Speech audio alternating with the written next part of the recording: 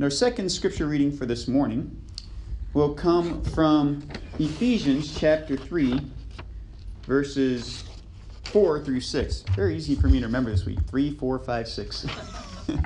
And actually, what's also nice is I have it in large print even, so that's even better. So that's page 828 if you want to follow along in your Pew Bibles. So 828 in the Pew Bibles. Ephesians chapter 3, verses 4, 5, and 6. Okay, and that reads, "In reading this, then, you will be able to understand my insight into the mystery of Christ, which was not made known to people in other generations, as it has now been revealed by the Spirit to God's holy apostles and prophets.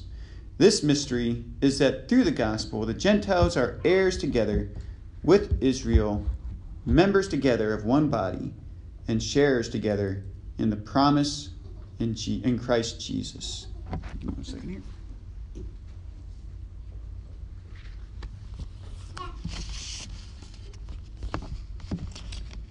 So we've made it to this point. This is the last message in this series of pursuing our purpose. And I've started off each one with kind of a recap, so I'm going to do that again today, just to remind us of where we are. So the first message within this series was about Hannah. And Hannah, she had to give up in order to gain. And so what she did, she actually gave up her dream to raise a child by dedicating any child she would bear to God's service. And in return, God blessed her not just with this child, but with an entire family's worth of children. The second message was about Samuel and Samuel's journey of growth from a lowly apprentice to anointing kings and the difficult decisions he had to make in order to get there. Last week's message was about Eli, the priest, and the danger of standing still. How his failure to make those tough decisions ended up costing him everything. Today's message is about a woman named Ruth. This is going to be, hopefully for you today, a very encouraging message. That it's about how Ruth left an incredible legacy to her family, but also to the entire world. So I just read from Ephesians chapter 3, verses 4, 5, and 6. And this happens to be one of my very favorite passages of Scripture, that whenever I get an opportunity to either preach on this passage or to write on this passage, I take it because it's a very, very fascinating passage inside of the Bible. It is about the mystery of Christ that existed all throughout the Old Testament, but was kind of veiled to the people who adhered to the Word of God back then. And that mystery was this, that the riches of God's kingdom are inclusively exclusive. They're inclusively exclusive. So what does that mean exactly? Well, to kind of give you the context, the Israelites for the longest time thought that these promises that were made to them were only for their nation. But what God revealed in the Old Testament very explicitly is that God has made peace with the whole world through the sacrifice of his Son Jesus. So not only were the sins of the nation of Israel taken care of, but those of all the people outside of the nation of Israel as well. Excuse me, sorry.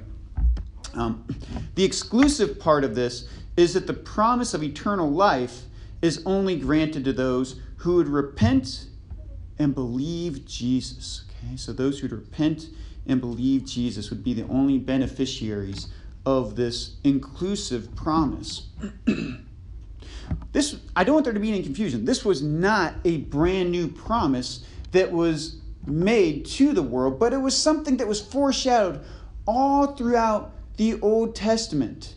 It is something that you see playing out in the different stories as these foreigners came into the camp of Israel and God blessed them as people just like the people of Israel. Because of this mystery, it appeared that Ruth, and this is an Old Testament book, by the way, was not part of the Old Testament.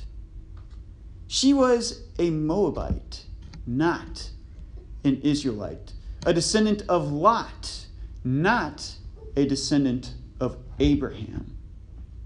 And it reminded me about this movie that I saw about a year ago now, where the main character doesn't know who her parents are. And it's kind of a mystery as to who they are. Everybody thinks there's somebody significant. And then the villain, though, confronts her, and to discourage her, tells her, your parents abandoned you. You don't know who your parents are because they aren't even a part of this story. Well, that's kind of where Ruth is right here. She wasn't even a part of this story that was unfolding inside of the nation of Israel, at least not to the eyes of those who were around her. But that was what made her romance with Boaz so interesting. Speaking about romance, by the way, I heard the story of a man who was sitting on an airplane next to an attractive single woman. He struck up a conversation with her and asked her what types of men she's interested in. So she responded, there's 3 types of guys that I particularly like. I like Native Americans because of their high cheekbones and their golden tans. I like Jewish men because they are brilliant and successful. And I like Southerners for their southern drawl. And she was curious. She said, what's your name? He responded, my name is Geronimo Bernstein. But my friends call me Bubba.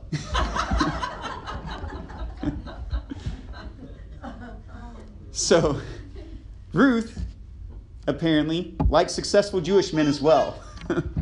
So, Ruth, before having met Boaz, she was married to a Jewish man who actually had passed away not long into their marriage. So she never bore children.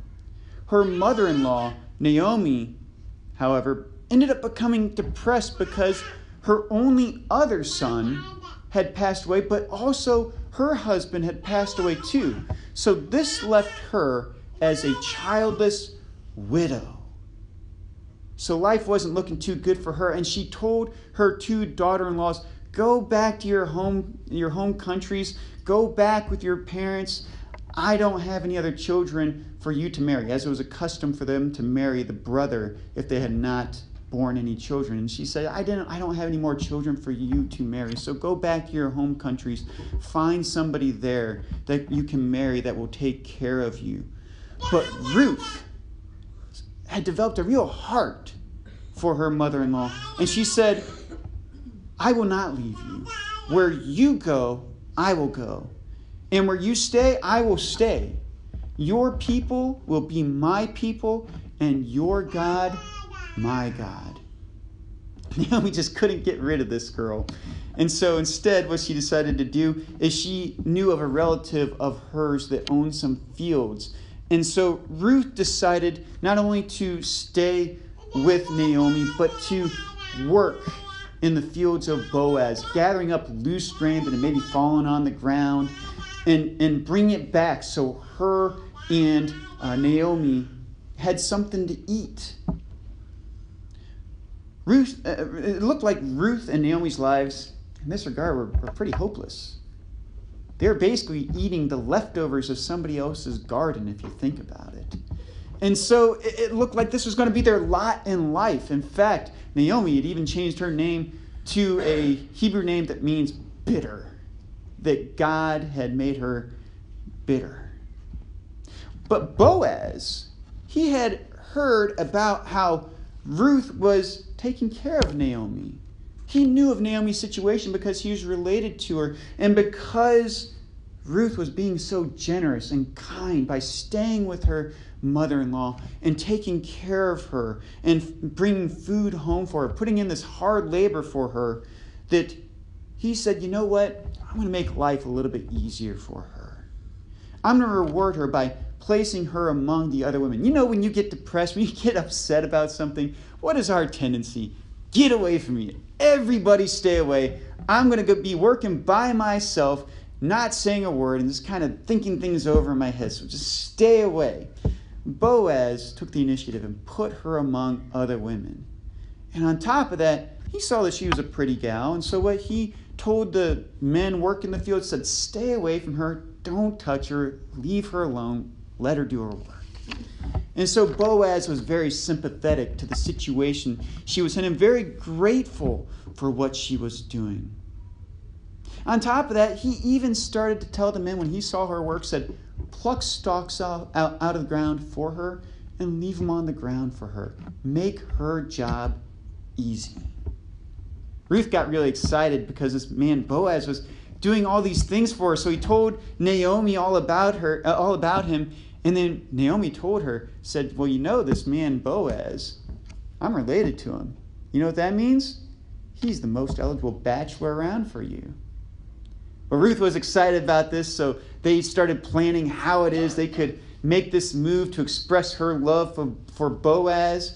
And when that day came, Boaz was just blown away that this young lady would take interest in him.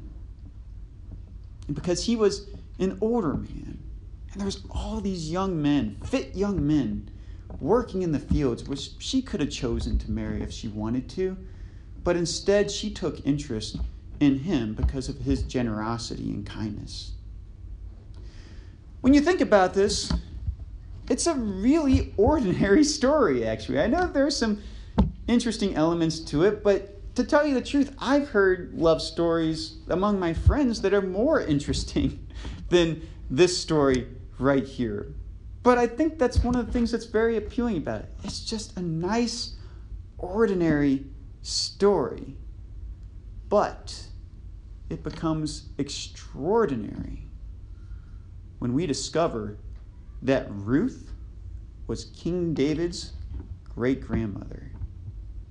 So there's a twist there.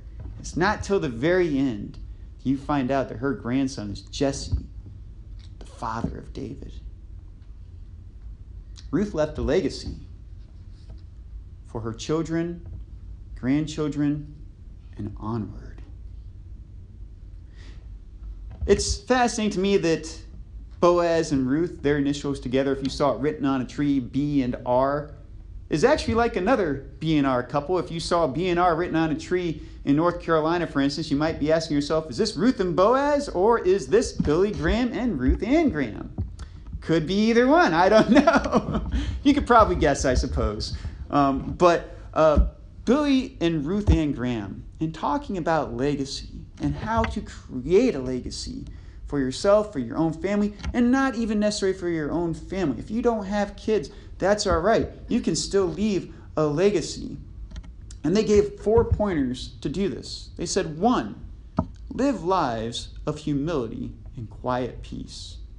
We see this played out in the life of Ruth. She wasn't looking at getting noticed. Same thing with Naomi. They live lives of quiet peace, and you most certainly see this played out in the life of David as he ministers and rules the nation of Israel.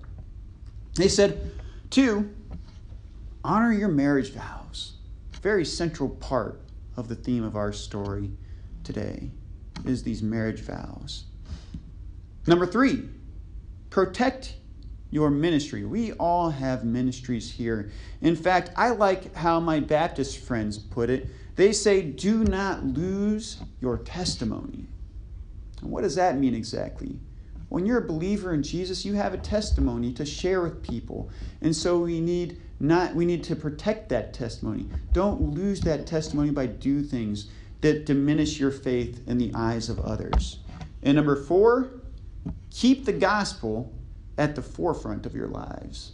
Make sure that's what you lead your life with so that your coworkers aren't wondering about who you are, what your core values are, but instead make that known to them that I believe in Jesus. Ask to pray for them. Ask to do things for them. Share the love that you have, not only for them, but the love that you have for Jesus with them as well.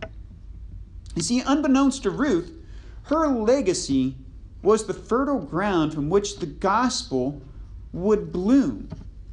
And what I found very fascinating is when I open up my Bible to do more research on Ruth, in Matthew chapter 1, when you're going through the boring genealogy at the beginning of that, where it says this person begat this person, who begat this person, and begat this person, there are just a few women mentioned inside that genealogy. And the first one, which I found very fascinating, was actually Boaz's mother, which happened to be who? Rahab. I'm not going to go into that right now, but if you're familiar with the story of Rahab, that's very fascinating. The other one within verse 5 happens to be Ruth. What is this genealogy all about? It's about the bloodline of Jesus. And so her legacy extended far beyond King David, Israel's greatest king, as acknowledged by the Jews today, but goes on to the world's greatest king and true king, that of Jesus Christ. And the Lord found it fit to include her in this genealogy of his son, Jesus Christ. The story of Ruth gives us a glimpse at God's love for the world, of those outside of the nation of Israel, as this Jewish man generously took in this foreign woman who had lost her previous husband and cared for her, provided for her, and loved for her, and in this essence gave her and Naomi salvation. What legacy will you leave? Like I said, you might not have children to pass it on to. There's somebody in your life, somebody that you can show love to, somebody that you can care about, somebody you can share the Bible with. Could be a coworker, could be a kid at the YMCA, could be somebody maybe you teach at school, could just be a friend or family member. D.L. Moody is a man who led thousands of people to Jesus. But he came to know Jesus not through a family member.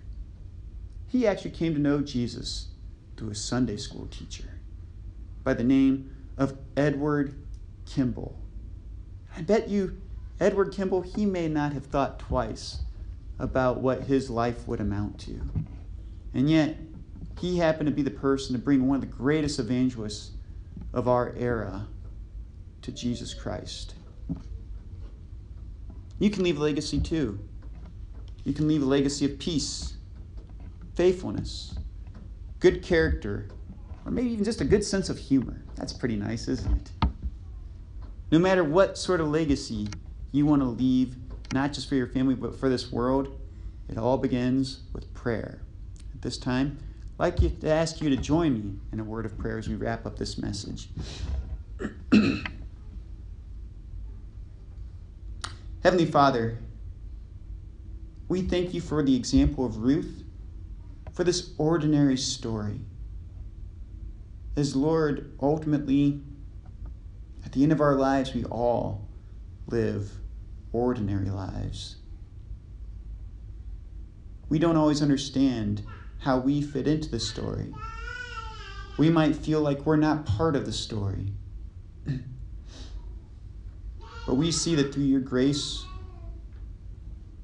by your mighty hand, each one of us plays a role, and each one of us leaves a legacy. Let our legacies be great. Be ones that bless our friends, our families, and everyone we know, or that may just hear of us for many generations to come. We pray this in Jesus' name. Amen.